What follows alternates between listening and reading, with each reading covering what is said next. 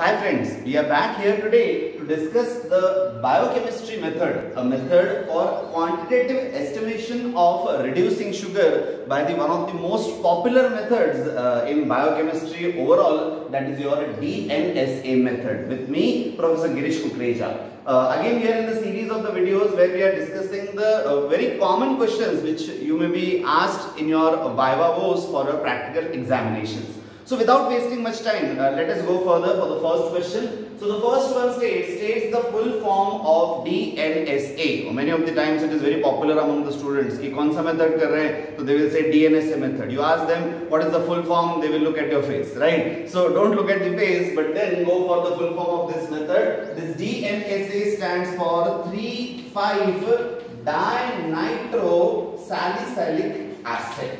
So remember, the full form of this particular DNSA is 3,5-dinitro salicylic acid. Yes. The next one, state the principle of this particular method. So as the name suggests that the method is used for estimation of reducing sugars. So it will be estimating the sugars which have the reducing properties. So your DNSA, if you look at the structure of typical DNSA, now this particular DNSA, it looks something like this. So as I told you, 3,5-dinitro salicylic acid, it is here having a nitro group, here also it is having a nitro group. So this is your 3,5-dinitro salicylic acid. So this 3,5-dinitro salicylic acid is somewhat yellowish in color. After reduction, so you are reducing sugars, right?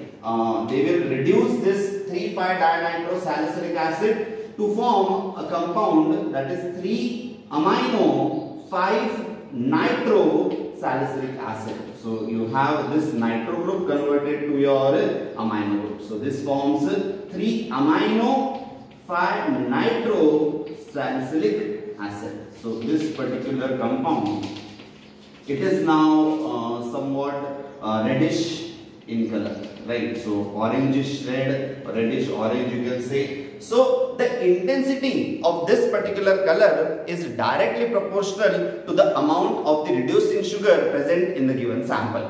So higher is the reducing sugar in the given sample, the darker or more intense would be the color and higher would be the absorbance. So using this particular relationship, you can estimate how much amount of reducing sugar is present in your given sample. So 3,5-dinitro salicylic acid reduced by the reducing sugars to form 3-amino-5-nitro salicylic acid. So which gives a darker color.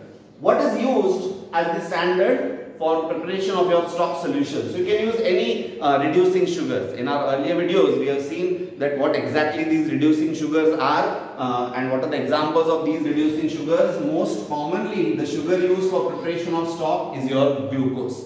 No doubt you can go for fructose, you can go for maltose, but then most commonly used what you call as sugar for preparation of the standard is your glucose.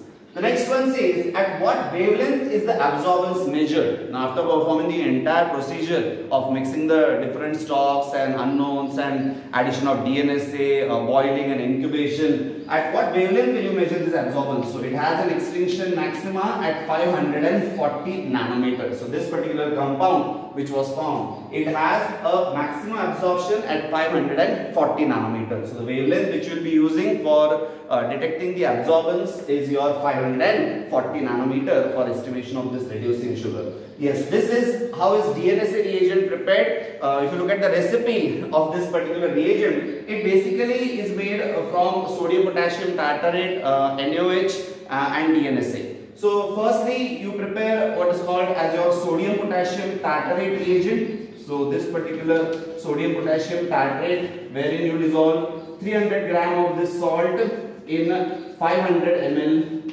of water. So this is the first step.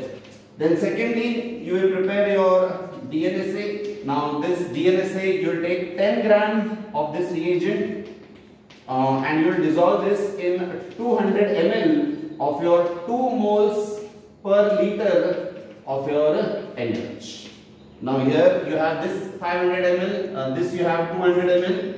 In the third step, you will mix 1 and 2 and you will make the volume to 1 liter.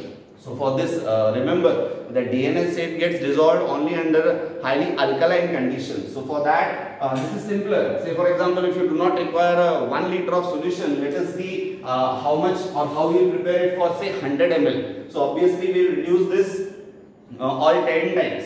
So 300 gram I will reduce to 30 gram. So I will take 30 gram of sodium potassium tartrate. I dissolve this 30 grams in say 50 ml of water. So this will be my first solution. At the first look, when you weigh the salt, you feel like itna sara salt, itne se pani mein kaise jayega, but you see it is highly soluble, it gets dissolved easily. So 30 grams of your salt in 50 ml of water in one flask. Second, it says 10 gram of DNSA in 200 ml of 2 mole per liter. So to reduce 10 times, I require 20 ml of this, and instead of 10 gram, I will be using 1 gram. So for 2 moles per liter, now if I calculate NaOH, molecular weight of NaOH, if you see, it is 40.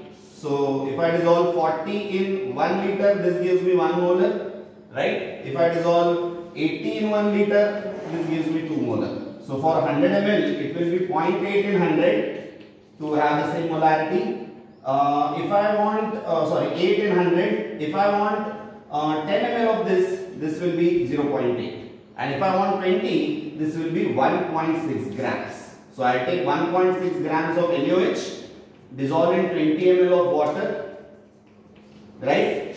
In this, I will add 1 gram of DNSA. Remember, complete the dissolution of this NaOH in this water, only then add DNSA. Don't add DNSA before this dissolution is complete. So once your 1.6 grams of NaOH has completely dissolved in 20 ml of water, only then add 1 gram of your DNSA. Now you have this one solution, this two solutions. So this is say 50 ml, this is 20 ml. Now make this volume to 100 ml. So like this you have a 100 ml solution of your DNSA. Stay tuned with us for more in microbiology and biochemistry. Thank you.